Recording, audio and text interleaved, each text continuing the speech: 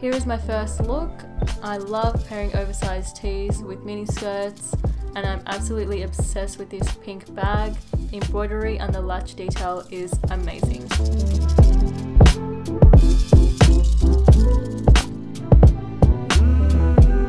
So for my second outfit, I've chosen to wear these black denim jeans from Topshop, and I've done a DIY custom rip on the knee myself. And I've added a red bag for a pop of colour in this black and white outfit. Next up, I'm wearing a white Gucci tee tucked into a denim skirt, and I've paired it with a black belt to cinch my waist.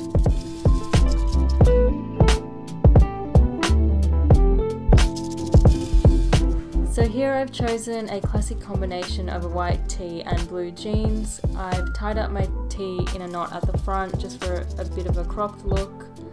And I'm wearing a cobalt blue cute backpack from Zara.